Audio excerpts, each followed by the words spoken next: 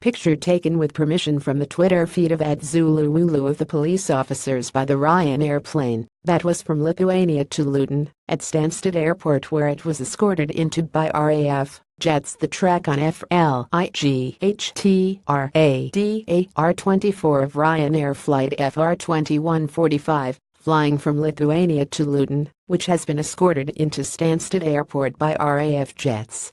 Photo FLIGHTRADAR-24PAYR. The UK's Royal Air Force escorted a Ryanair plane to Stansted Airport this morning after a security alert on board, according to reports.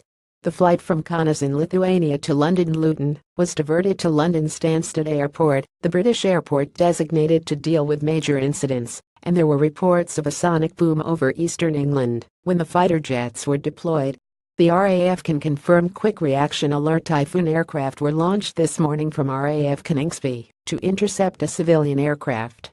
The aircraft was safely escorted to Stansted Airport, a spokesman for the Royal Air Force said. He added the planes had been authorized to transit at supersonic speed for operational reasons. According to Reuters, the plane landed safely, and police are in attendance. A Ryanair spokesman told Independent.ie this flight from Kaunas to London Luton diverted to London Stansted in line with procedures after Lithuanian authorities received a suspected hoax security alert. The aircraft landed normally at Stansted, and customers will be transferred to Luton by coach when cleared to do so. Essex police said they are currently on the scene at Stansted after the flight from Kaunas to Luton was diverted. The plane landed safely at 8:55 a.m. and passengers are being safely brought off, they confirmed in a tweet. The runway was closed for a short time, but is now reopened.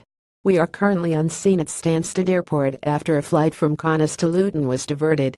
We'll bring you more updates when we can. pic.twitter.com/77irde72z, Essex Police at Essex Follow October 4, 2017. Online editors.